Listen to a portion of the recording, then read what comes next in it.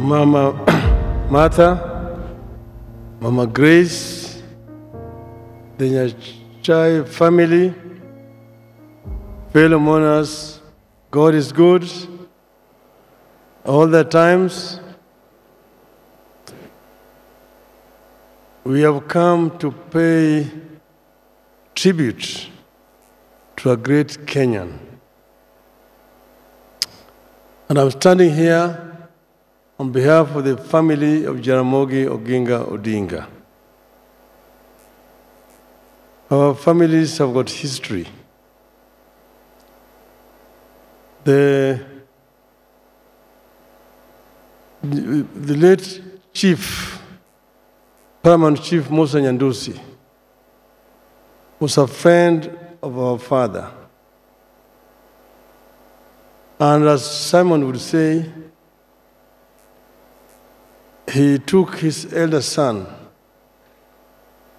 Ayako, after whom child is named, to Jaramogi when Jaramogi was a teacher at Maseno High School, and told him, huyu mtoto nimeletea wewe. Jaramogi took Ayako and paid his school fees, and Ayako used to live in our house in Maseno. The first time I came and met Mzee Nyandusi was a small boy in 1954, when I was told by my father that tomorrow in the morning we are going to Kisii. And I did not sleep. Early in the morning at 3 a.m. we took off. Those old, they were called box bodies.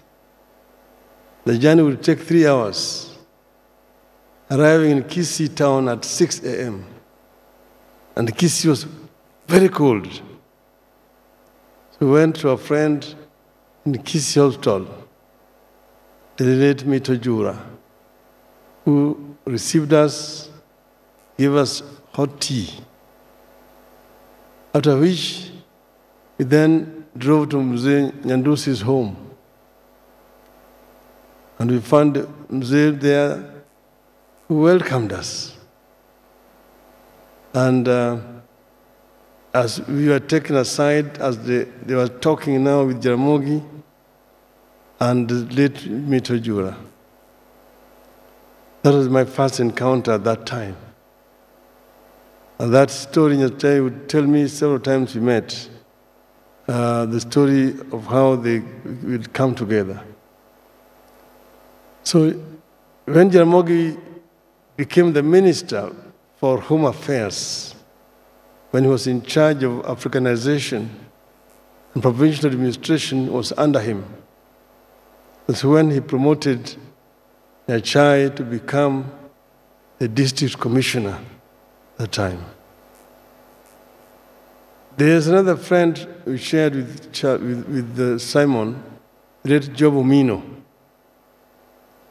And we would sometimes sit, Grace knows the corner where we used to sit, and discuss very many issues, history. Job and Simon had attended the same course at Cambridge University, those days when they were being trained to become civil servants. We were great friends.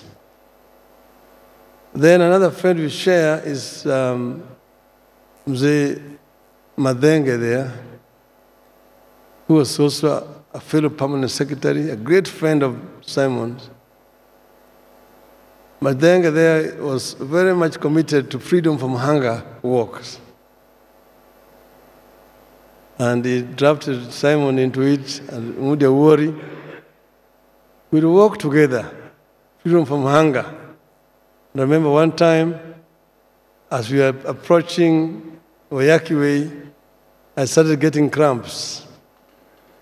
And Zimadenge and Simon came to my aid to help me to stretch up so that I could finish the walk. I was actually very surprised that older people were able to make it, and I was actually going to fail.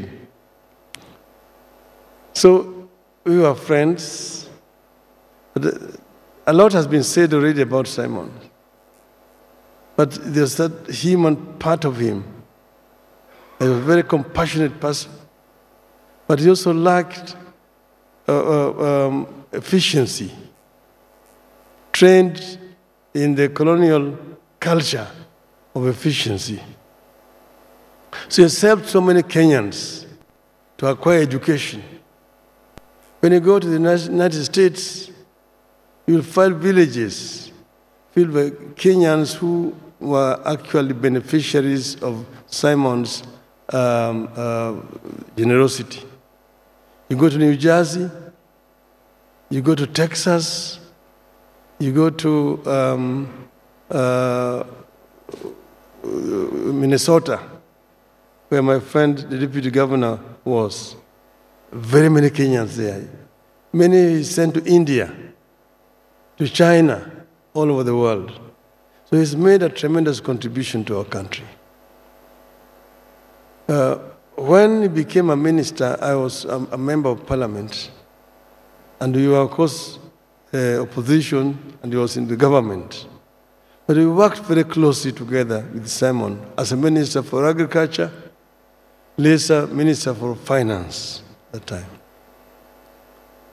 Later on, when he had resigned from the government and was in opposition, we again worked together. When we started the Rainbow Coalition together, he came with 4 people, and we were ourselves, we had come from, broken away from Kanu, and we formed the Rainbow Coalition together because they had negotiated with the late Jobo Mino.